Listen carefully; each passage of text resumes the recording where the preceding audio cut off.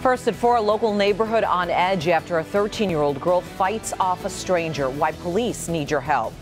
Also ahead, desperation in Puerto Rico. Is the Trump administration really doing enough to get help to those in need? Paula?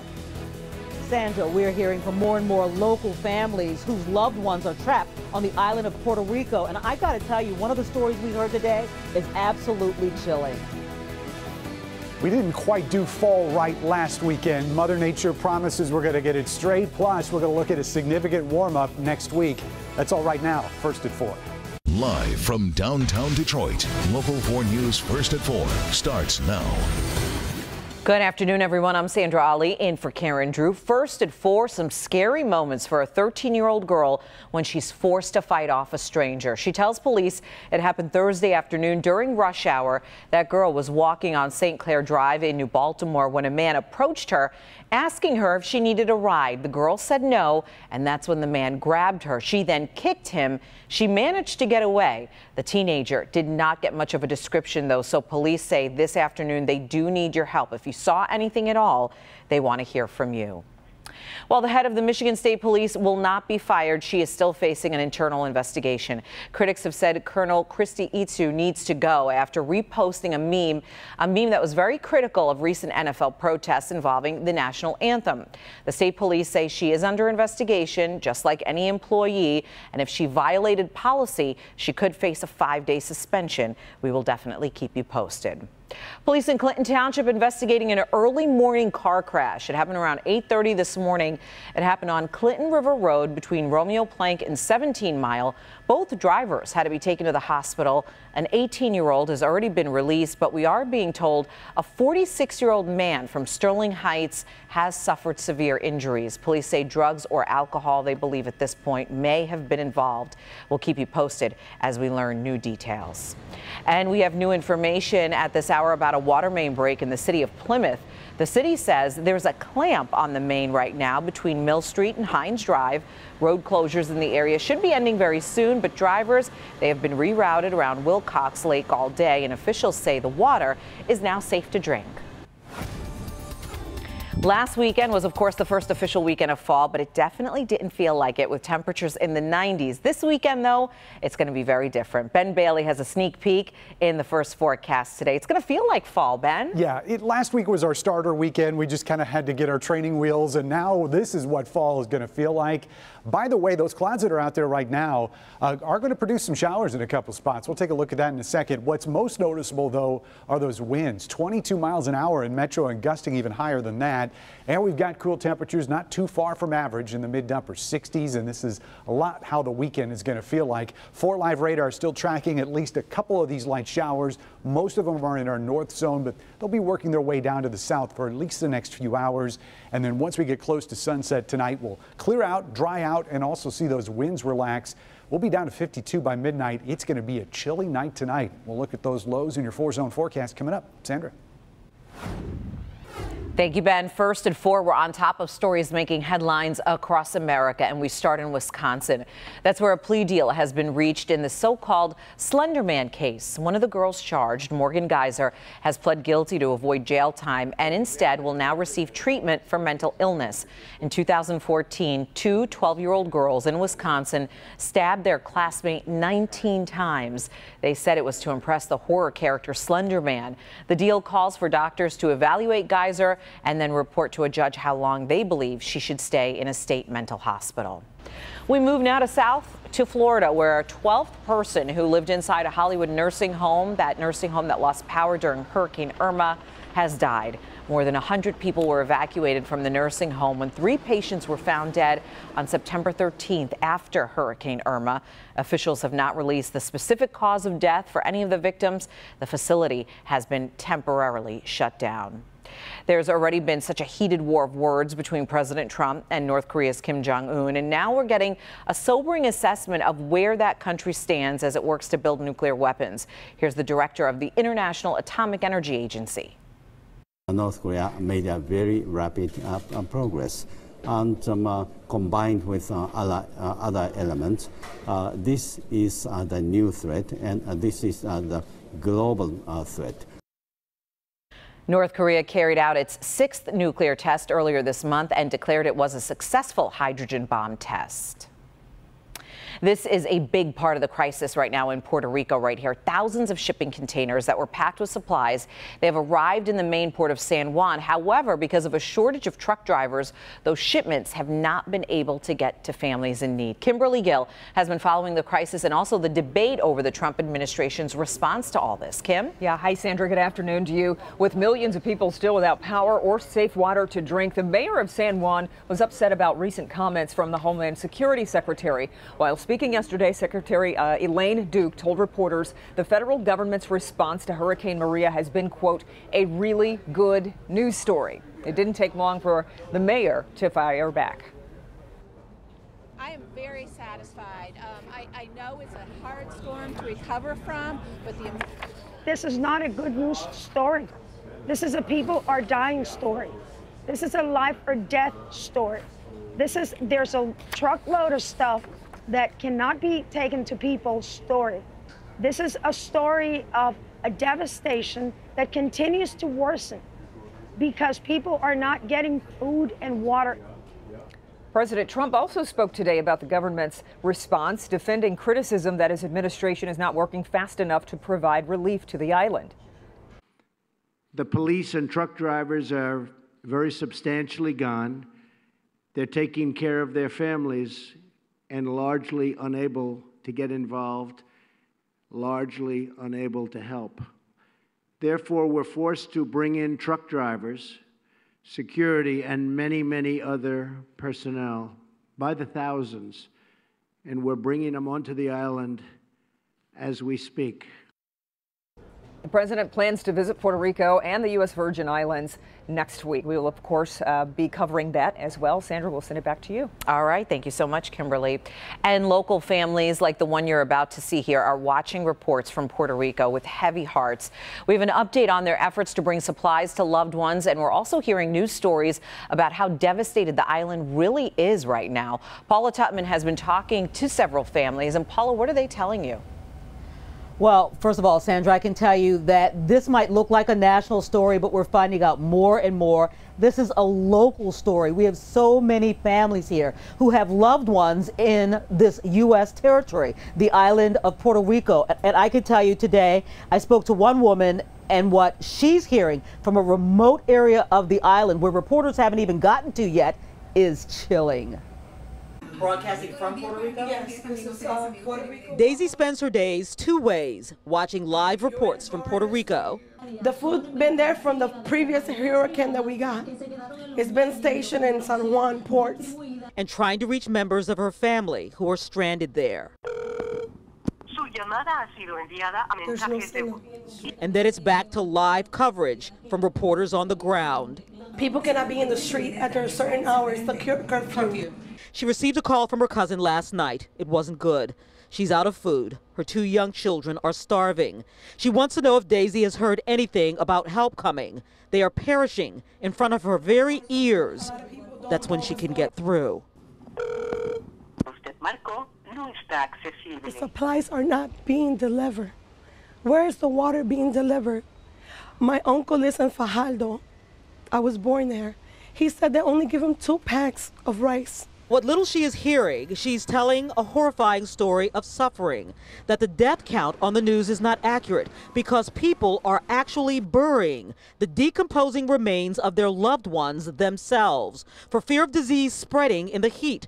Her cousin tells her no one is coming to save them. No one is coming to get the bodies. People have to bury their own family members in their backyards, and because they don't have a resource to take them to the hospitals.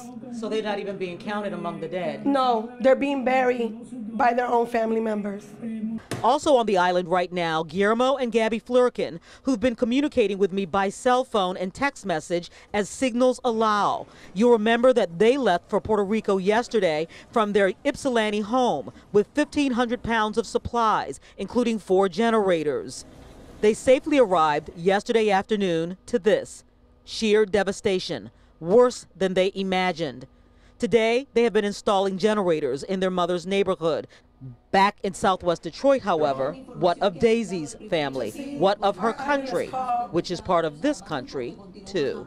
Isla del Encanto, enchanted island. But to see Puerto Rico like this is not my island. Now, I do want to make clear that what Daisy is hearing, we have not been able to verify, but it is absolutely chilling if that is indeed the case, that families are having to bury loved ones in their own backyards because they're afraid of disease. Keep in mind that cameras and reporters have only gotten to small parts of the island. There are other areas. Daisy's family is actually near a tropical forest or rainforest, and there haven't been any reporters. So the only information she's getting is very, very sporadic from quick phone calls when cell service is available. But even in that, what she's hearing is chilling to herself. Yeah, absolutely heartbreaking. Thank you so much, Paula. Still ahead, disappointment for fans of the show Sex and the City. Did backstage drama really kill the next movie? We'll talk about that. Also ahead, a new data breach at a popular grocery store. Which customers might be affected and who may have avoided the hackers? Plus, here's Doc. Hey, Sandra, you know no one wants to bring bed bugs into their home. So up next, the one thing you can do when you're on vacation that can help you avoid bed bugs. There's interesting results from new research. That's next. How clean? Coming up all new on Local 4 News at 5 and 6. She's 89 years old, she's a nun, and she loves to run. What if you fall? Well, I have fallen a couple of times. I'm Evan Cassamy. Coming up, I'll introduce you to Sister Beth Wood as she's gearing up for her next half marathon. First at 4 continues with a Help Me Hang consumer alert regarding a data breach at Whole Foods, the grocery store chain, now warning customers thieves stole credit card information at several of its stores. So you're most likely to be affected if you shopped at any of the store's tap rooms or full table service restaurants. Whole Foods saying the breach did not affect the main checkout lanes. However, Amazon just took over Whole Foods, but the hack did not spread to Amazon's payment server because at this point they're still not connected. As always, though, if you think you may have been affected, you want to keep a close eye on your credit card statements or even set those fraud alerts on your accounts as well. In good health today, biting, blood-sucking bed bugs can be unwelcome hitchhikers in your bag when you return home from a hotel stay, of course. Doc is here now with a new study on why they're so attracted to our luggage. This is kind of fun, actually. It is your dirty laundry, apparently, that is doing it. And here's one of the reasons or ways that they found out. Researchers had people wear cotton clothing for 3 hours, and then they wore clothes, and then they took the worn clothes, rather, and put it in bags that were arranged in a circle with alternating bags of clean clothes. Well, when bed bugs were put in the middle of that circle, the bed bugs were more likely to move into the bags with dirty clothes than the bags that had clean clothes. Now, obviously, the best solution is going to be to separate your dirty clothes from your clean clothes and leave the dirties in a sealed bag until they can be laundered. But they're attracted to your dirty clothes. Yeah, either way, I'm just completely grossed out at this point. It's pretty gross. It's interesting bed bug But it's data. true when you bring a lot of dirty laundry home from vacation, it makes perfect sense, right? Exactly. That's why you need to throw it in the laundry machine right away. And another story that older people aren't maintaining their strength as much as they should, and that's contributing to more injuries later on in life. Exactly. In fact, one recent survey found that only about 25% of older adults over 65 exercise with any kind of regularity or frequency to maintain their strength. And that's really important because I'm not really even just talking about dedicated exercise. I'm talking about ordinary daily activities that can be helpful, like lifting groceries, working out in the yard, or doing housework like vacuuming. Because as we age, if we don't continue to stay modestly active, strength and balance quickly fall off, which in turn really increases the risk of falls and other ailments. And that's kind of the big message. You need to stay active as you get older. Yeah, so even a simple thing like just going for a walk or anything like that. That's exactly it. But maintaining activities of daily living, just cleaning your house, that helps. Simple things. All right. Thanks so much, Doc.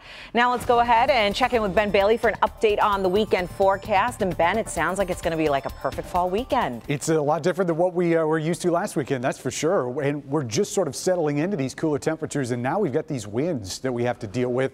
Gusts of 31 miles an hour right now at Metro Airport. Most of the area, though, 20 to 25 mile an hour gusts. We will see these start to relax as we get closer to sunset tonight, and then be a little bit more calm as we wake up tomorrow morning. Temperatures a little bit closer to average. We're at 67 right now at Metro, upper 60s here across our south zone, ranging into the low 60s once you get north of M59. But the other thing that we are watching are the clouds, and yes, some showers too. We've got that midday break before a lot of, or after a lot of us saw a couple of those morning showers. Everything's rotating around this low that sort of drug a trough of low pressure through here, and you can see that those showers starting to move down from the north and west. So we will be seeing at least a hit and miss shower through the next few hours, but as the sun sets, that's going to take away a lot of the instability for these to work with. Most of us are going to dry out. Watch what's going to go on though closer to Lake Huron. As the winds come out of the north off the lake, there's going to be enough instability there, lake enhancement, for those showers to at least go close to the lake shore through tonight and then early parts of Saturday. So if you're around Port Huron, up towards Lexington, maybe down into southern St. Clair County, watch out for just a shower produced off the lake there for about the next 24 hours. But as the winds shift around late on Saturday in the evening hours, that should bring that to a close. Everybody's going to get chilly tonight. Wait till you see these low temperatures in your 4-zone forecast. These are some of the warmer numbers. 48 in the city, 47 is probably going to be our official low at the airport. And then you get further inland, and that's where those numbers are going to drop off even further, barely hitting 40 degrees out in Onstead. Adrian, Tecumseh will be at 42 as well, a good chunk of the south zone, and warmer temperatures towards the lake. Holding on to the 40s, but barely here in our west zone. Low to mid 40s is what we're looking at here. And quite a spread in temperatures as the lakes keeping things a little bit milder out here towards Lexington and Port Huron at 47. But could be seeing a 40 out there in Ortonville. Wouldn't be surprised if a couple spots sneak into the upper 30s, at least for about an hour or so. 64 is what we're looking at for a high temperature in the afternoon. Plenty of sunshine both Saturday and Sunday. And we start marching back up. Mid 70s show up here on Monday. We're going back to 80, believe it or not, on Wednesday. So most of next week, even though that's going to be October, well above average for this time of year. Sandra? All right, looking good. Thanks, Ben. Trending stories coming up next, including some big news today about Sex and the City, and one of Hollywood's hottest men kicks off another season of Saturday Night Live. Also ahead today, fast food fashion. We're going to tell you about a surprising new partnership when First at 4 continues.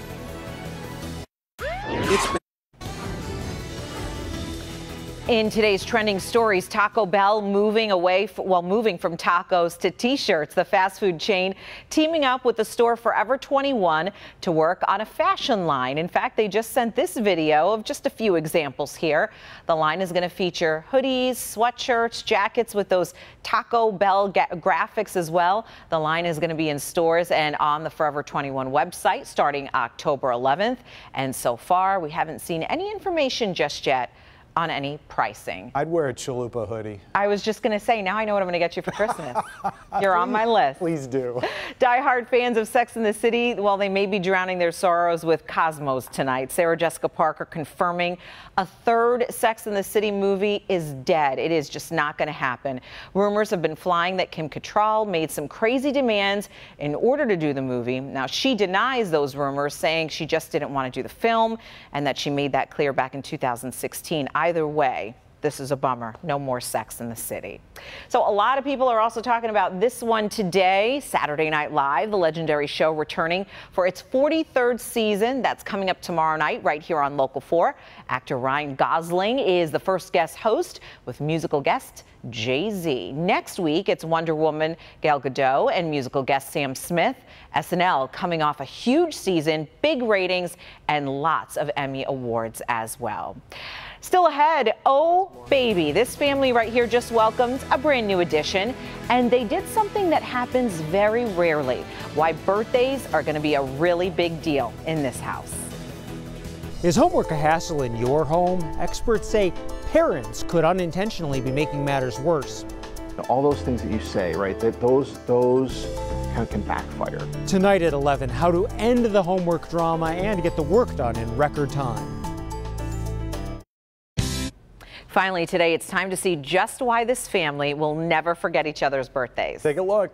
This couple just gave birth to a new addition, baby Oliver, on September 27th. That day already special to mom and dad. What makes it special is the fact that this couple already shared a birthday, and now they share it with their new baby boy. Statisticians say the odds of mom, dad, and baby all sharing the same birthday are about 1 in 133,000.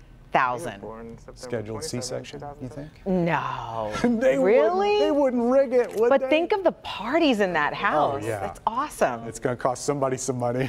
Yeah, mom and dad. Super cute, though. Thanks so much for joining us today. First at 4, we're back in a half hour with Local 4 News at 5. Inside Edition is up next.